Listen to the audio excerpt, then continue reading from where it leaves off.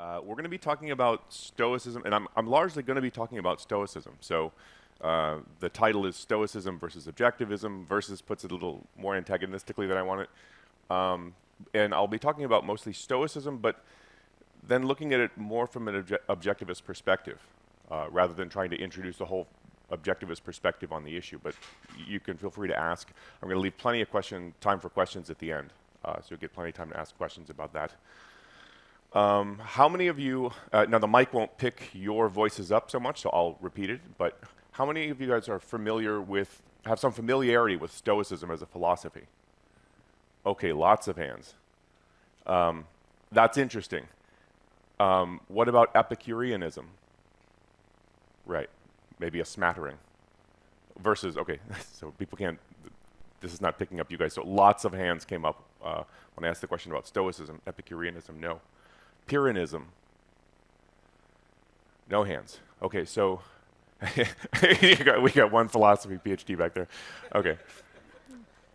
Dan, you win the prize. There'll be a stuffed animal.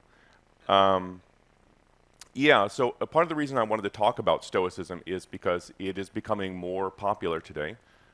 People are starting to look back toward look to philosophy, and specifically to ancient philosophies, for some kind of practical guidance, wisdom, something to help them manage their life, manage their frustrations, to give them some kind of a perspective on life. And many today are turning to Stoicism. This is in part because, if you go back a little bit and look at the academic world, since the 70s and 80s and 90s, we started to get a lot more academic, real deep research into Stoic philosophy. A lot of really quality stuff has been coming out, and that has produced a lot of really good literature on the philosophy. And then it has started to trickle into the popular culture.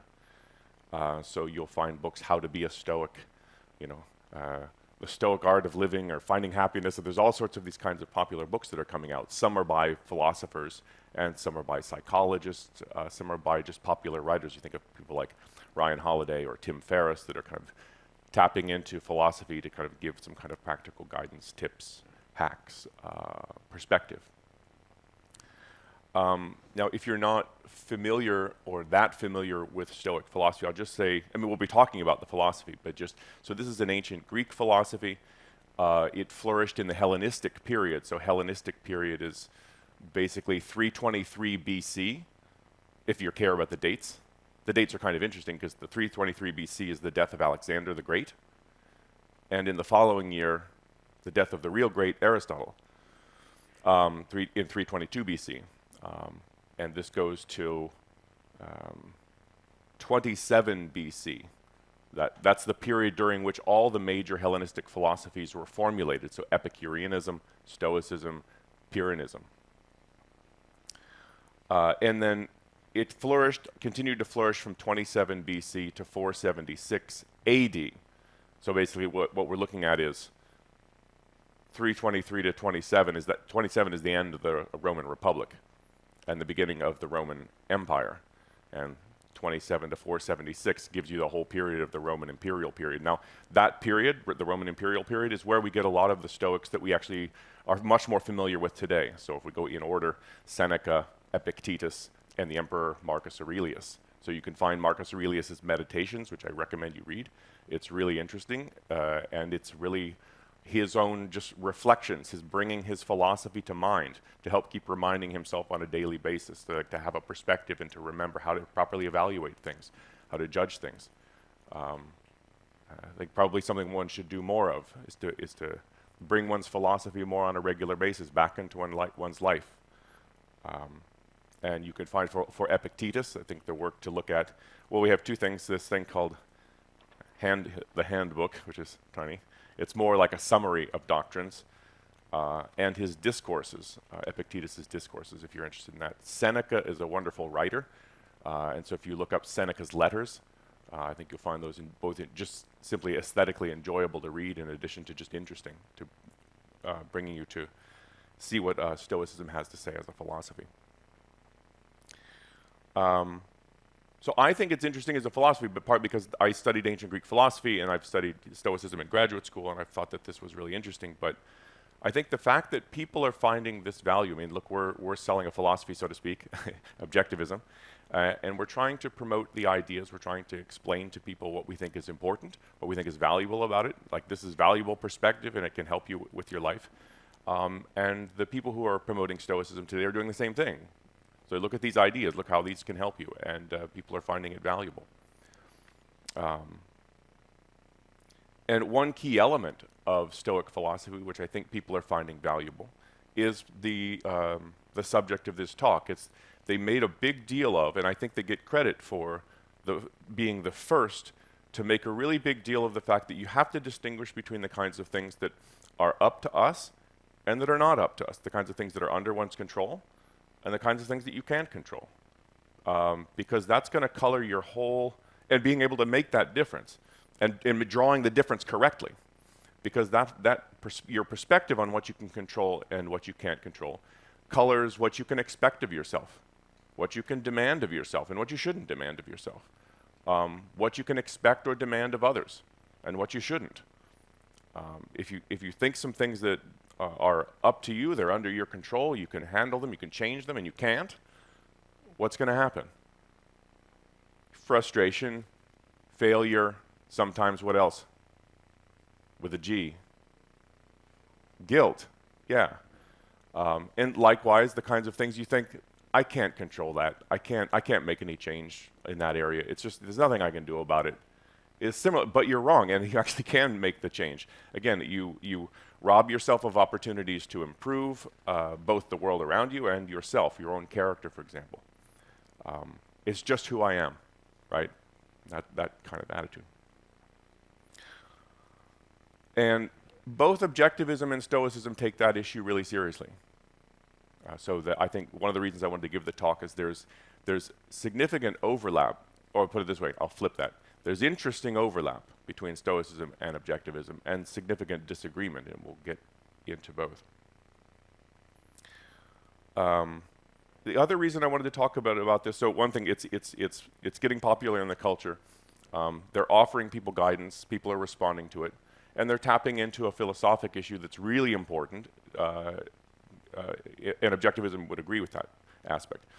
The other aspect of it is that this whole morning track, the early 8:40 a.m. morning track, has been featuring faculty of ARI's Objectivist Academic Center.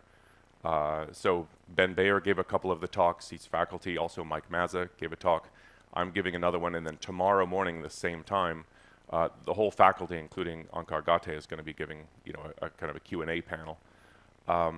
And I've taught Stoicism in the Objectivist Academic Center. I don't teach them to be Stoics, but I introduced Stoic philosophy to them, partly to my students, partly because I want them to grapple with other philosophic perspectives that both have significant overlap. Like there's real similarities to Objectivism. Similarities, not identity, but similarities to Objectivism, and also differences, and to help them think better about, so how is the Objectivist perspective different from what is being said here? And that helps sharpen their perspective on what Objectivism is.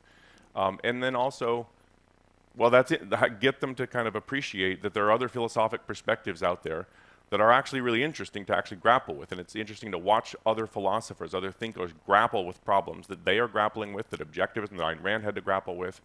And I think the more widely one explores those areas where other thinkers are grappling with the problems, similar problems across time, I think your understanding and appreciation of philosophy, of the difficulty of the issues, and I think frankly of other thinkers will grow, because a lot of people's first exposure to philosophy, certainly this is true of me, was Objectivism.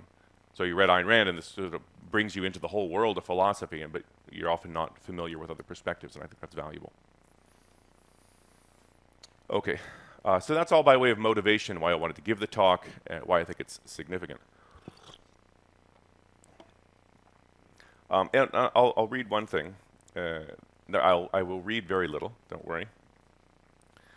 This comes from Ayn Rand's essay, The Metaphysical versus the Man-Made. So if you want the go-to spot for looking at the objectivist perspective on this, this is, I think, probably the most important essay. It's a 1973 essay. That's when I was born.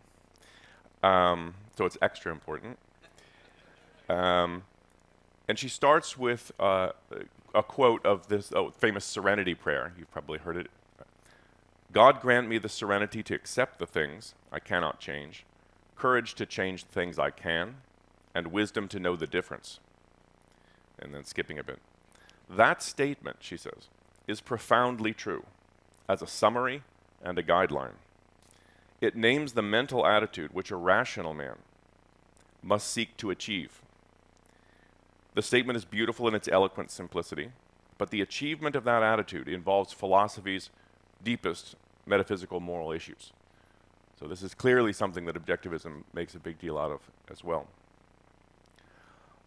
So what do the Stoics think about this? What is up to us? What is not? So we're transitioning. And here I'll read only my second thing. This is from the handbook of Epictetus. So he's a former slave turned philosophy professor, put it that way, teacher. And he says, and we'll get into the details here, it shouldn't be too hard to follow. He says, some things are up to us and some are not. Our opinions are up to us and our impulses, that's what stimulates us to act, I'll talk about that. Our desires, our aversions, in short, whatever is our own doing. So these are the things that are up to us. Our opinions, our impulses, our desires, our aversions. Our bodies are not up to us, nor are our possessions, our reputations, or our public offices, or, that is, whatever is not our own doing. The things that are up to us are by nature free, unhindered, unimpeded. The things that are not up to us are weak, enslaved, hindered, not our own. So remember, if you think that things naturally enslaved are free, or that things that are not your own are your own, you will be thwarted, miserable, upset, and you'll blame both gods and men. But if you think that only what is yours, and that what is not your own is not your own, then no one will ever coerce you, no one will ever hinder you, you will blame no one, you will accuse no one, you will not do a single thing unwillingly, you will have no enemies, and no one will harm you, because you will not be harmed at all. Okay. So what is up to us when it comes to...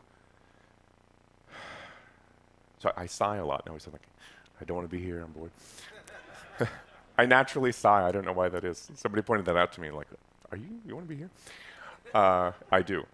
So, so what is up to us for the Stoics is fundamentally cognitive in nature.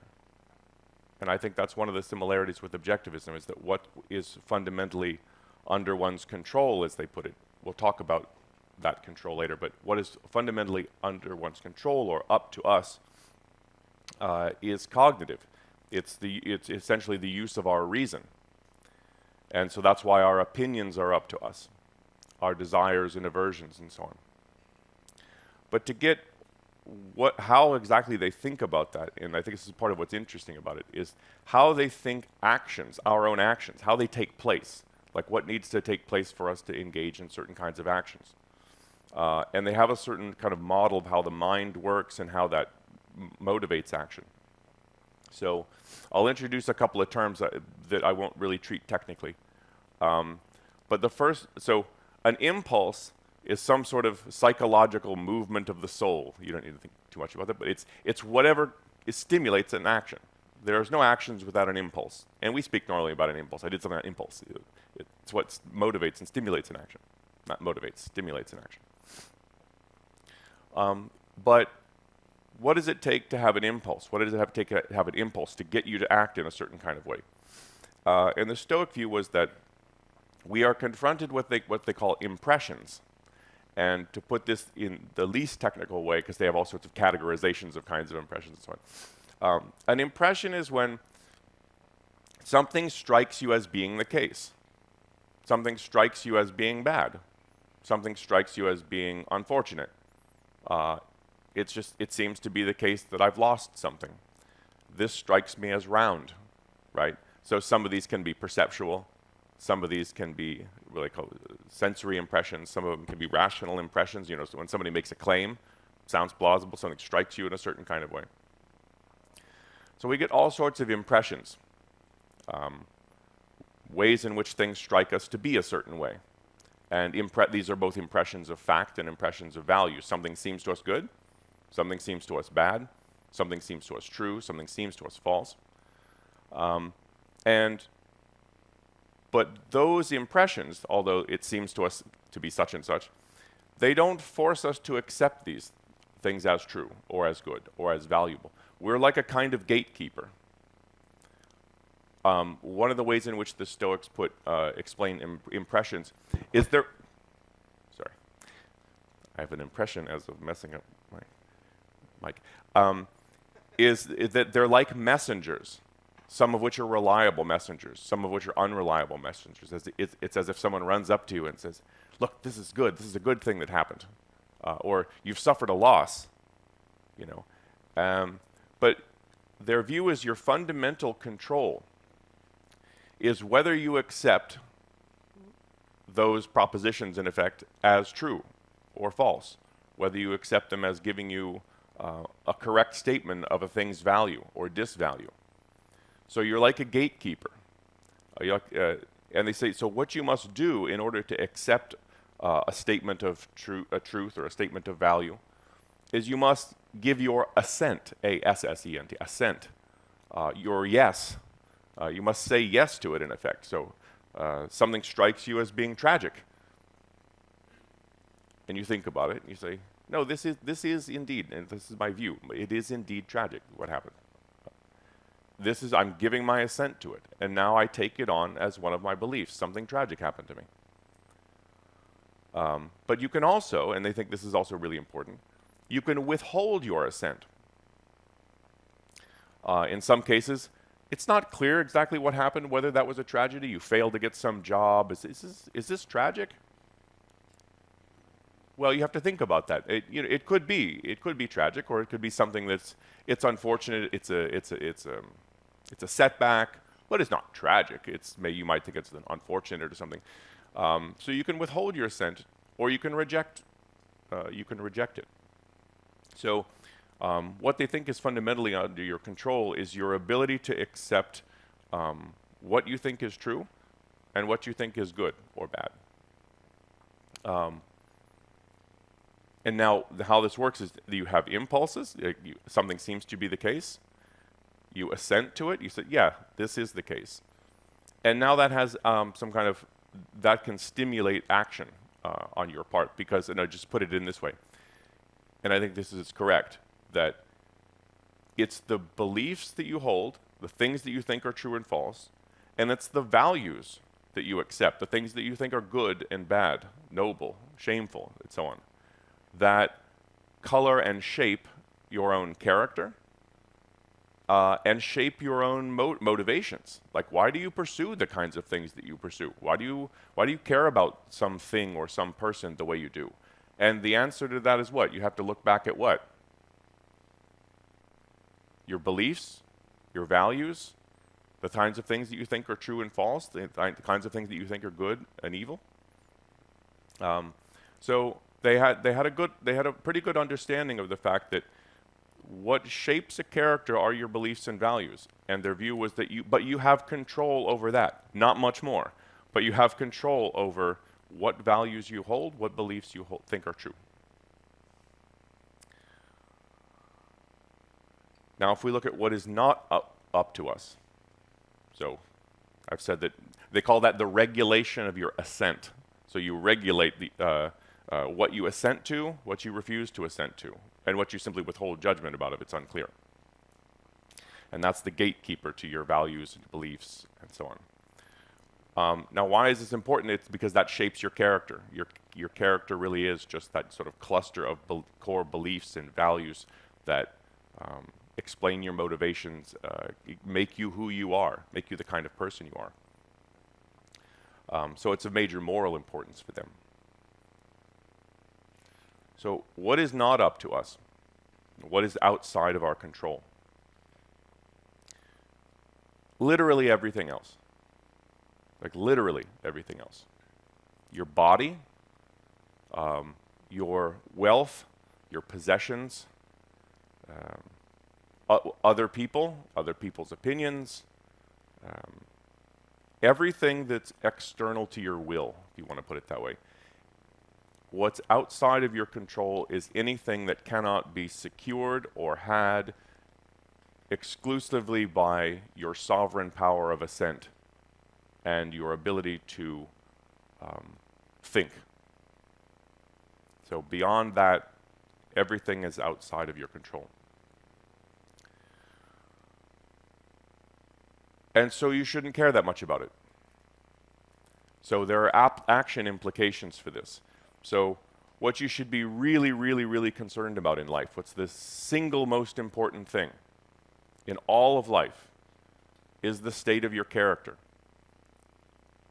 This is what you have control of. Like we have this expression, ought implies can. You can't tell people they ought to do things if they're unable. You don't blame them or praise them for things that they have no control over. You don't praise me because I'm 5'11". I refuse to be under 6 feet tall, but I'm 5'11". I have to be honest with myself. But you can't praise or blame people for things that are outside their control. And so when they think of what's the sphere in which morality applies, moral judgment applies, and so on, it's the sphere over which we have control of things. And their view is, well, you basically just have control over your thoughts and hence your character, hence your moral character.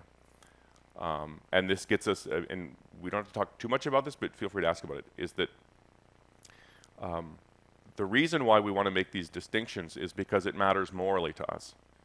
The things that are outside of our control are neither good nor evil. Nothing that happens outside our will is either good or evil. It's what they call indifferent. And now when we speak of indifference, we think like you don't care, it doesn't matter, it doesn't one way or another. It's not quite that. What they really mean is that it has nothing to do with good or evil. It has nothing to do with one's moral character. So how much money you are, whether you're good looking or not, whether you have a prestigious public office or something, none of this, whether you live or die, that's important. Your life and death is not up control. Your sickness and health is not up to you. None of these things in their view, life and death, sickness, health, money, wealth, beauty, etc., none of that matters to your moral character. None of that matters when it comes to moral virtue or moral vice. So your whole control, your whole focus should be on your moral character and making sure you're virtuous by their standards. And one of the things the Stoics thinks people mess their lives up on a regular basis about is they think that things, the things that are not up to you, outside of your control, all that basically everything else beyond what you can control with your will, people place way too much emphasis on these things. Most people, they think, place a lot of emphasis on things like sickness and health, life and death, I'm talking about myself now, getting a house, having a nice meal, going on vacation, I don't know, whatever you think, getting a new book, whatever you think these kind of material things, the external things, the things over which you don't have direct control, most people spend their lives on that, and that's their primary focus. And a lot less time thinking about and trying to shape their moral character and thinking about whether they're virtuous or vicious. And the Stoics think you need to fundamentally reorient your life back toward the inner, back toward moral character, and really treat the external things, the things outside one's will, the things one can't control, as of little importance.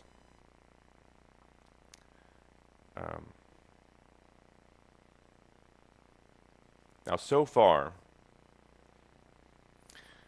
we've said that there's a fundamental kind of control they think you have over your assent and your ability to control what judgments and values you accept, and that has the implications of what kind of character you hold. And they think that that is where you should place your primary concern, not external things, not whether you live or die. As they like to quote about Socrates, you know, if they send him to prison, he says, you can imprison my body, but you've done me no harm. Because the only kind of harm that can happen is if you become vicious.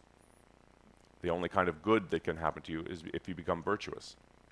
Everything else is indifferent. So that they have this way of thinking that you have something you can control, and it orients you in a certain way to your life. And most of you should all reorient your life because you're not doing it on the Stoic perspective. Now there's a wrinkle which is more than a wrinkle.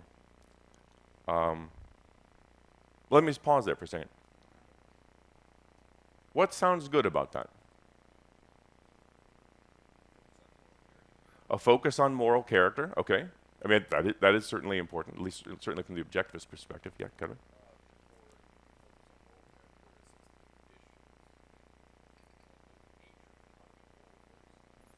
Yeah, so he's saying that we have a perspective. It's important to have a perspective on what's good or vicious or virtuous and so on before you figure out how to shape your character, because you're trying to shape it in the image of a certain ideal. Now, I won't be talking too much about the virtues, but they have sort of traditional virtues, Greek virtues. Let's go here.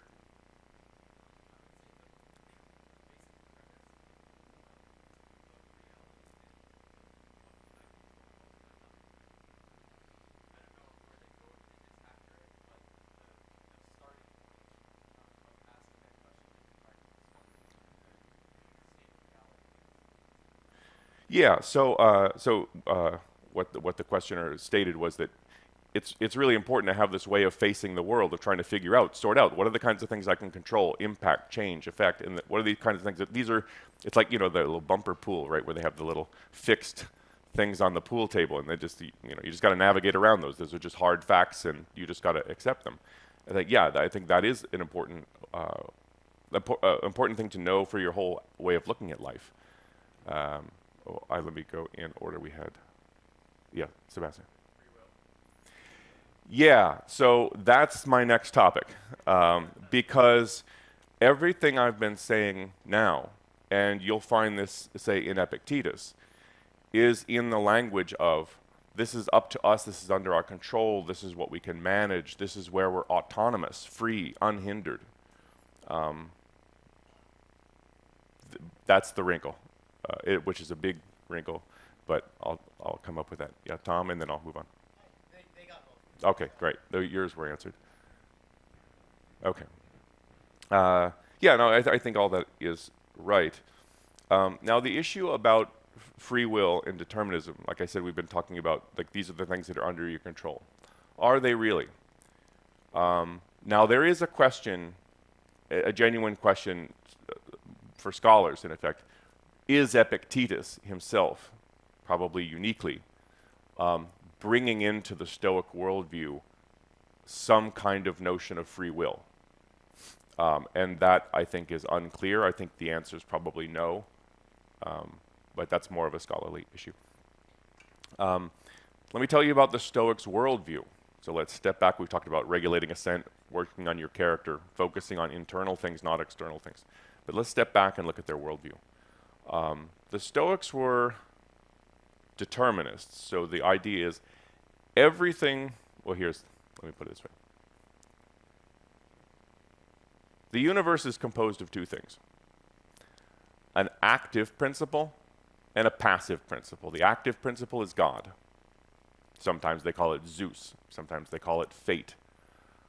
Sometimes they call it the logos. You know, it's kind of almost like it could be because it's a kind of a divine reason. And there's passive inert matter. And the entire universe is composed and thoroughly blended, they call it through and through blending, of God, the active rational principle, and the passive inert matter which gets shaped by God, by that rational principle. And so not only is the universe entirely composed of God and matter, you know, or in effect reason and stuff. I mean, in their view, this is what makes it the universe rationally intelligible, because there is a divine mind, a divine reason that structures everything that happens, structures literally everything that happens, down to its last detail. And this is sometimes known as their doctrine of fate. And by fate, they didn't just mean, lady luck or something like that, where, well, very early Stoics, I think, meant something a little bit more like that, like that certain fixed points in your life, like when you're going to die, when you're going to be born, are part of your fate. But this is really an all-encompassing deterministic framework where nothing happens that wasn't predetermined, because everything else is simply the unfolding of the plan of the divine reason in the world. Well, hang on, what about the autonomous mind, right? What about my reason, my own reason? That is a fragment of God. So Epictetus says, look, I couldn't make your body free, sorry. This is Epictetus giving some words to God. As if God's saying this. Look, I couldn't make your poor body free. If I could make your possessions free and unhindered, I'd do it. But look, I can't. So I gave you a part of myself. They don't anthropomorphize God too much, but it's just a fragment of the divine reason unfolding in you. And so the Stoics were constantly having to sort of fight off the objection coming from other thinkers at the time. How can you say that you're morally responsible for your character and so on, and that you're morally responsible for your actions, or that frankly anything is up to you, if you have this whole deterministic framework where everything is predetermined, everything that happens had to happen? And they even have a view that the universe is cyclic, and that you'll keep going through the same cycles, the same exact events. You'll be at this lecture again, the same thing, all of the same events will repeat down to their last detail, down to the last drop of rain on a windshield. It's the same. It has the same logical causal structure. It's the same unfolding of God's divine plan. Where does free will fit into any of this stuff? And I think one of the difficulties here is that it's difficult to conceptualize the phenomenon of free will. I think it's one thing to observe yourself making choices, but it's difficult to conceptualize how to think about what is going on when one makes choices, what volition amounts to, and then how to integrate that with your other views of the world. I mean, you find today often it's scientists and scientifically minded people will often accept determinism, and this is what it is to be scientific, and this is the normal. And then they're faced with a problem as well. It's like, how do you deal? I mean, you make choices every day, right? You deliberate. Do I get the Toyota? Do I get the Honda? Like, what? You deliberate. You think about things, and you think about your life plan. You think about important issues, and you come down on something, and you make a choice. How do you integrate those two? Can you integrate those two? Because you should integrate, like, my perspective on the world and my perspective on myself and my capabilities. You need to integrate those. And sometimes people will find they just don't integrate. And so it's a difficult thing to conceptualize. Now, how they tried to reconcile these, I think the best, I mean, many of them don't think just saw the problem. But there was a thinker who was the major architect of Stoic philosophy. His name is Chrysippus. He tried to answer the question as follows. He gives an example of a cylinder. And he says, some people think, what caused the cylinder to roll? And one would say, well, there was an external push, right? There's an external cause, something pushed it and it rolled. He said, well, that's not a complete answer to the question, because the cylinder rolls because of its shape too, right? So part of, there's an internal cause, something about the nature of the cylinder, namely its shape, that causes it to roll. If you pushed it and it was a cube, it might tumble or it might slide, but it's not rolling.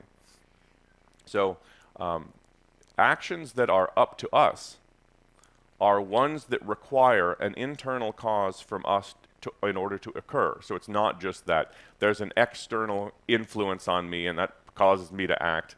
There's an external influence combined with an internal cause, say a judgment, a belief, a value, my moral character. There's an internal cause which is necessary for the action to happen.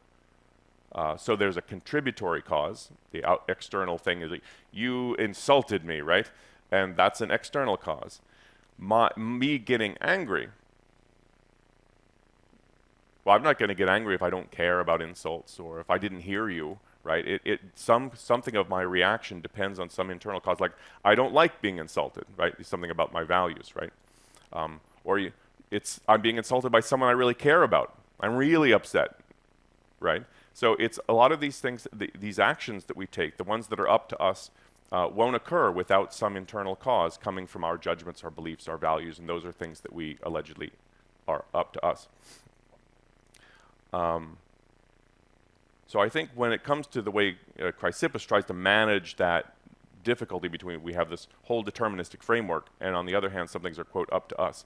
Up to us really just means that the action is coming from an internal cause within us that has to do with our judgments, our beliefs, our values. But importantly, as far as I can tell, no, our gatekeeper is gone now. Because as far as I can tell, and I think this is right, Chrysippus' view is that your ascent is also fated. Because see, that seems to be, well, hold on, I still have my ascent, right? And his view is, no, your ascent is just as fated as anything else. Otherwise, we're introducing an uncaused action. So it's co-fated along with the action that you're going to take. So that you will assent to, yes, I was indeed insulted, is co-fated with my being angry. You know, so there's a notion of that your assent is no longer, in some sense, free, unhindered, really, truly yours. It's just fated as long as with everything else. Now, I think one of the things I think is interesting in this sort of overlap is, I think that what the Stoics and Objectivists are trying to do, Objectivism is trying to do, is trying to isolate and identify the locus of control. Like, what is the fundamental area in which we, at root, have free will or have control over something? And I think both philosophies located in something cognitive and something having to do with our reason and our ability to regulate our reason. And because that gives it, I mean, the way Stoicism is often presented, it sounds a little like Objectivism in the sense that on this point, that man is a being of self-made soul, as Ayn Rand put it. That you shape your own character by the thinking that you do or non-thinking, by the values that you accept, by the beliefs that you hold. That's how you form your character. That's how you shape the kind of person you are, your personal identity. And that's what explains the reasons why you act the way you do, pursue the goals you do, and so on. I think that's right. But clearly there are many differences, but the major difference here with Objectivism has to do with Objectivism takes free will seriously. Well, maybe that's not the fair way to put it. Objectivism accepts free will. And it thinks that there is a real and genuine control that one has over one's mind, over the processing, in essence, it's about your free will consists in your ability to engage. I don't like engage. To exercise your rational faculty, to exercise your conceptual faculty. As long as you're awake, you're perceiving, you're seeing stuff, right? But to start thinking, to grasping connections, looking for similarities, reaching concepts, arriving at knowledge, seeking out knowledge. I mean, that is a process that one has to engage in, initiate, direct, control, maintain. And it's that control over the processing that is fundamentally ours, which is unhindered, free, etc. So the split between what is up to us and what is not up to us in Stoicism is often called the dichotomy of control in some of the popular literature. Anyone heard of that before? The dichotomy of control? It's just that issue of the things you can control. Well, Objectivism has a dichotomy of control as well, but it's formulated differently. The way Ayn Rand formulates it, it's the metaphysical versus the man-made. That's how she conceptualizes that distinction. It's the metaphysically given, and what she puts that is, and I'm for some reason assuming that you know what that means. What she calls the metaphysically given is, it boils down to the nature of nature. So that is what is not up to you. The identities and properties of things that have in nature, that is what is fixed. It is what it is.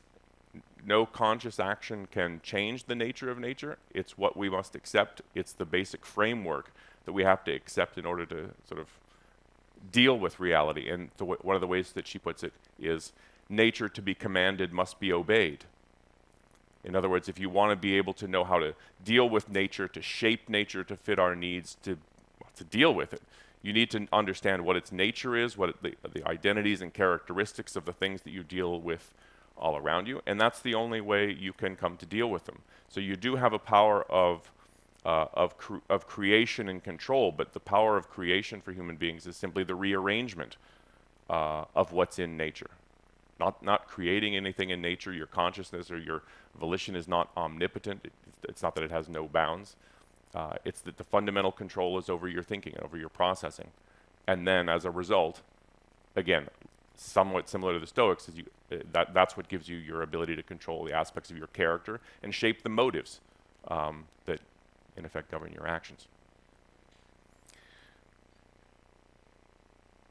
So one of the things I want to end on, and then I want to get to questions, because I think when it comes to Stoicism, there tend to be a lot of questions. I think it's valuable to look at other thinkers that have closely aligned views on certain issues, because it helps you ask questions like this. What is the difference between, does objectivism hold this perspective, that you have the ability to regulate assent, to the ability to be a gatekeeper, in effect, to what values you take on and what beliefs you accept? And I think the answer is yes. I don't think it has sort of a linear model where it's impression, assent, impulse, but that's often the way it's simply presented, but it's more complex than that. But yeah, I think that's right. But it also emphasizes, and this is something I've been dealing with because I've been writing on issues of free will and Stoicism and determinism and really thinking about that problem, is that it's very difficult, and Objectivism realizes that it's difficult to conceptualize the phenomenon of free will. How exactly to formulate it, and there are a lot of questions that come up that you have to deal with. But also, I think it's important to read other thinkers like this, because you start to develop a respect for what they did right, what they got correct. Now, one of the things that I found really valuable when I read Objectivism was grasping, and this is a related point, is grasping the cognitive basis of emotions. I mean, the objectivist perspective on that, right? So emotions are, they're products, in effect. They're products of what kind of judgments you have about facts and values and stuff, and you change the judgment, change the emotion. And that gave me, for the first time, the perspective, oh, so you can manage your emotional life? Like these things aren't just, this is how I feel, and that's the way it is, and, you know, it'll go away, I hope. You know, but it's like, no, why are you feeling this? What are the judgments that you've made? What are the judgments that underlie that stimulate that kind of emotion? And that was really empowering for me as a teenager. I was like, and I learned that from Ayn Rand. The Stoics got there first. And I think one of the interesting things is that this is one of the things people are finding really empowering. Oh, Stoicism really helped my life. And that doesn't surprise me. It's not exactly Stoicism as a whole philosophy, right? There's a lot of things in Stoicism that they simply drop, accept, modify, change, abandon. But they are tapping into some of the things that are actually right about it. And so I think it gives you some understanding of, like, yeah, why people would adopt that, because there are things that are valuable and that we would take as valuable as well. Okay, so that's all for today, all from what I have to say for today. I want to move to questions. I'm sure we have plenty. Thank you. Thank you.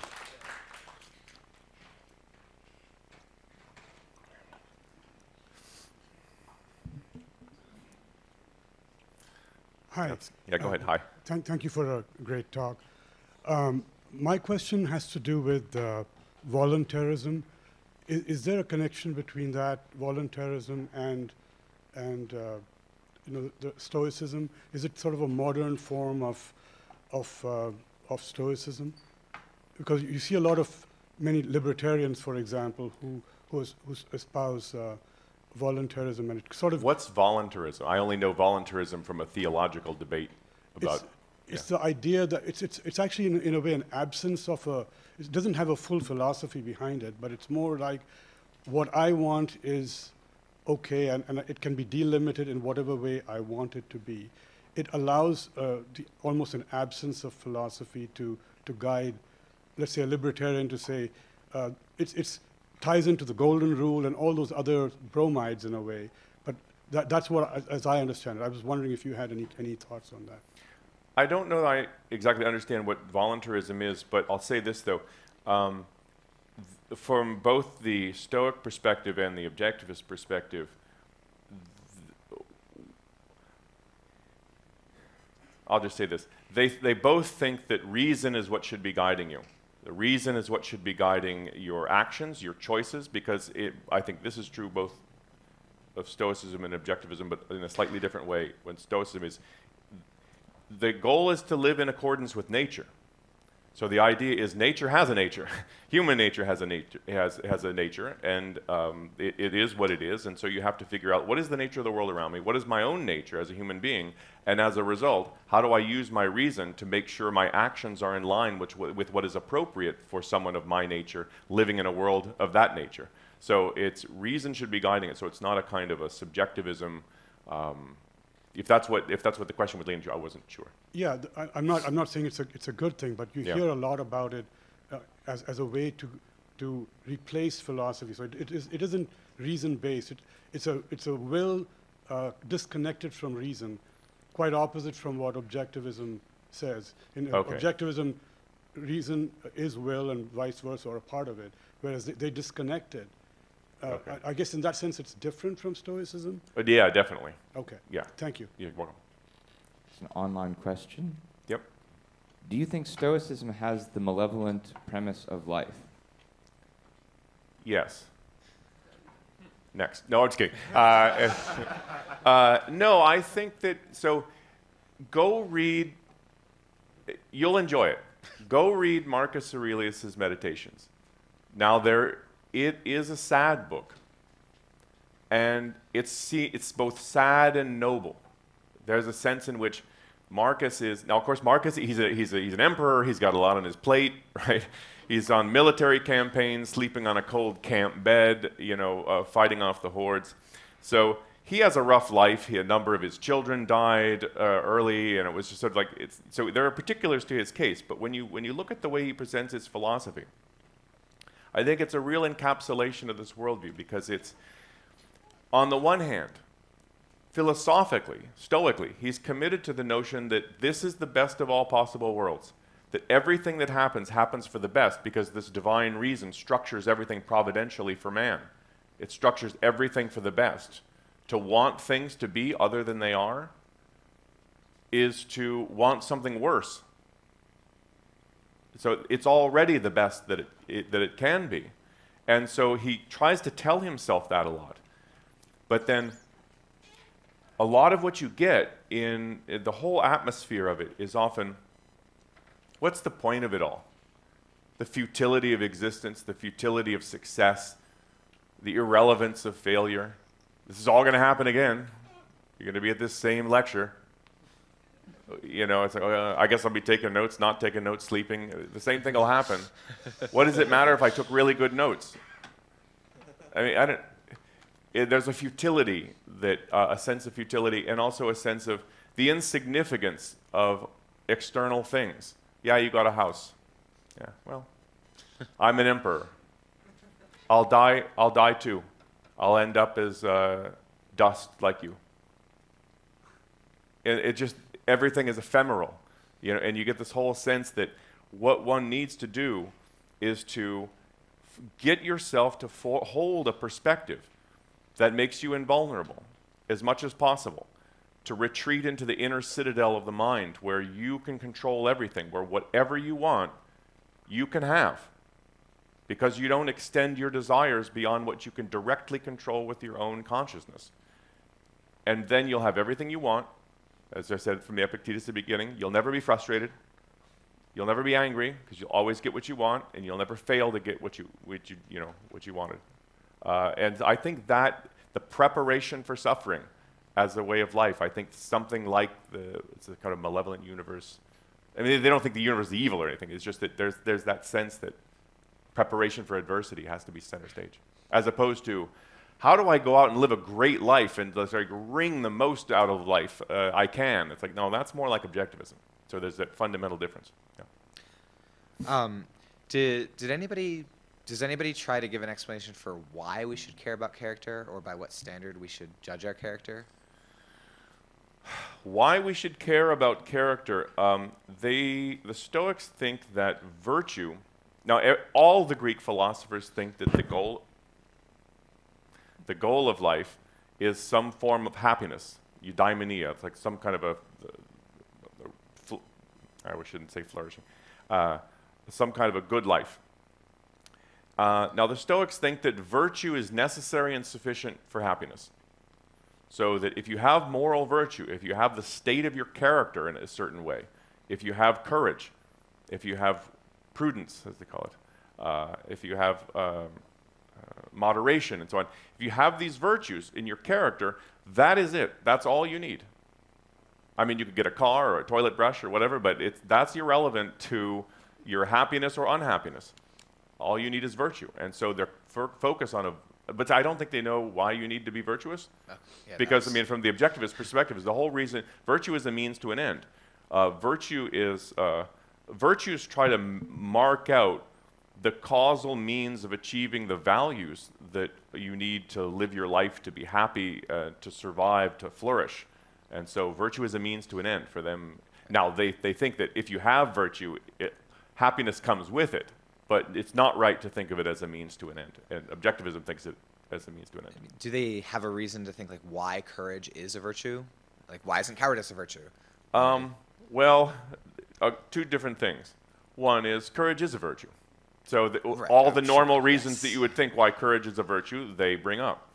But the other reason is, again, remember that what we're doing is we are formed by God, given reason by God on their view, and that the exercise of our distinct aspect, which is reason, which is part of God in us, the development of that demands in some way these kind of moral virtues. I mean, they think, this is getting into something you'd have to go read, but they think of the virtues as aspects of rationality. There are ways in which one can be rational. And that virtue is one in a way, and you can kind of separate, you can distinguish aspects of them. So all sorts of interesting things to look into. Cool, thank you. Yeah. Don't the Stoics conflate influence with primary causes when the Stoics claim that your reputation and property are out of your control? You can influence others to have a good reputation, but the primary cause is their choice to hold you in that way. So don't they kind of conflate the two? Yeah, so the question is, there's one thing to say that I can influence how you think about me, right? If I start insulting you, you might think, oh, I thought I might like that guy, now I don't, right? So I can impact or influence that. But they would agree with that. But because they think that everything else is outside one's control, because it isn't really up to one's control whether someone really likes you. You can't make someone like you. Now you can I don't know, be a nice person. You can be rational. You can be helpful. You can be whatever. You can take the actions that you would think would make someone like you or be more likely to like you, but you can't control that. You don't have control over that. And so they do recognize that what you actually do can impact other things. But then once you sort of fire the arrow off, it's out of the bow. You can't do anything. And so it's in that respect, it is fundamentally outside your control, because I can't. What if somebody reacts irrationally to my helpfulness and thinks that I'm cynically trying to, I don't know, ingratiate myself or something? You don't have control over that. It's a good arrow analogy. Oh, thank you. I interact a lot with libertarians and conservatives, and I've noticed that there is a lot of adoption of Stoic ideas, and I think that there's potential to plant the seeds of objectivist ideas. And I was wondering if you've thought at all for people who are of Stoic persuasion, which I think that kind of attitude is increasing in this country. I think we have a very vital ground to sort of get people into objectivism, and I'm wondering if you can recommend for someone who's going down the Stoic path any like particular seeds of persuasion that and things for them to think about that might get them in a more objectivist direction. Yeah, I mean, one of them, it depends on their motivation for being interested in Stoicism. So if you take something that's something like the Stoics think that you can regulate your emotions by regulating your judgments. You know, I mean, Objectivism has that perspective as well, and I think and they should find that valuable. I find it valuable from Objectivism. People are learning it from the Stoics. Send them to some of what Ayn Rand has to say about the nature of emotions, and you can get this in the Objectivist Ethics. You can get it also in Philosophy Who Needs It, about what emotions are, how they relate to reason, and so on. If they're interested in the whole dichotomy of control, as it's called popularly, you know, what you can control and what you can't, recommend the metaphysical versus the man-made. I think that's valuable. But if they're interested in Stoicism because what they're looking for is imperviousness to pain, you know, like that movie, Get Hard. You know, if they're looking for trying to harden themselves against adversity, maybe give them the Fountainhead. Because often, when I look at the way Rourke faces life, I think some elements of, if someone interested in Stoicism Rourke may resonate with them. He's not a Stoic, but yeah. But if they're interested in it because they're interested in a kind of a detachment for the purpose of tranquility, I mean, no one should downgrade peace of mind, but the end of life is not peace of mind and tranquility and detaching oneself from other concerns that you can't control it or whatever. If that's what they're interested in, they probably would not be interested in Objectivism, because Objectivism is fundamentally an ambitious philosophy. Yeah. Thank you. Here's an online question. Could you say more about the Stoic approach to value pursuit given their aspiration for invulnerability? Yes, so it's often pointed out that, well, hold on, the Stoics aren't all about detachment and all of that. I mean, look at Marcus Aurelius. He's a Roman Empire, for God's sake. You know, he's not an empire, Roman emperor. They did things out there, and they didn't lie on their couch and say, "Woe is me," and the universe will just tumble on as it tumbles. And no, but part of this has to do with their conception of what it is proper for human beings to do. So there are things, they have a technical term called appropriate, but there are things that are appropriate to our nature. So it is appropriate early on to be concerned with one's self-preservation. Nature has actually set us up that way, to have a concern for oneself and for one's family, for things that are close to one. We see all this in the animal world. They take care of their young and stuff, and so human beings have a natural attachment toward things that are close to them in that way. But they extend that beyond, or you have an attachment to, you're an Athenian, right?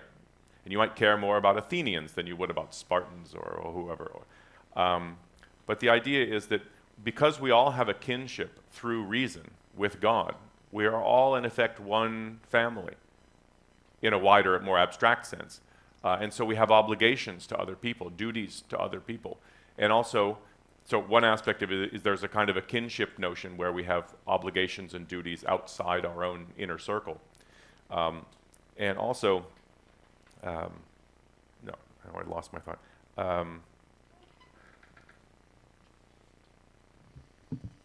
I had two thoughts, and when I try to juggle them in my head, sometimes I lose one. Oh, that's the other thing is, because what we're doing in life is working out God's plan, and where we are in life is where God wants us, is that you have a role to fulfill. So if I'm an Athenian, I have a role to play as a citizen. If I'm a father, I have a role to play, to fulfill as a father. If my circumstances put me I'm a general, I have a job to do. And so it's about fulfilling the role. If I'm a cripple, play that role well, says Epictetus. So if nature has made you a cripple, play that role well. If it has put you in a well-connected, politically connected family where you have ability to have a role in the state, that is the role that you should play. Nature has given you that, and you have an obligation to fulfill it. So that's where it takes you to, like, why would you go out and do things? And yeah. Hey, Aaron. So, as you said before, in Objectivism, the moral character and acting the virtues, being virtuous, is means and acting the causes to reach the effect, which are values, in a sense. That moral is the practical. And it seems that, but Objectivism also recognizes that there are things which are beyond your control, the metaphysically given other people, and you may be perfectly moral, virtuous, and in pursuit of values, and still maybe fail at some point. Yeah. But I think the conclusion which Objectivism reaches is that you either try or what? Like, what's the alternative? There is nothing else to do. Why do you think Stoicism, and today maybe it's more clear why it was in ancient Greece, but today, what is the motivation and justification to say, yeah, this is what I want, to not try and be in that state, which I think, from my perspective, is a miserable state? What do you think? How do they justify that? Yeah, that's a good state to be in. Okay, so let me just reduce the question a little bit. So,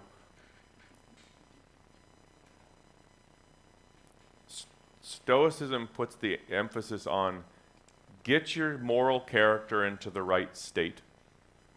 And it's about your intentions, really, and not about what you... So, it's one thing to want something to happen and keep it at the wanting level. Like, I've done what I want. I've desired the things I should desire. I've intended to do the things that it's proper and moral to intend to do. But I shouldn't want the outcome to be anything other than it is from the Stoic perspective. Because the way that and they put it is, don't want events to happen as you want them.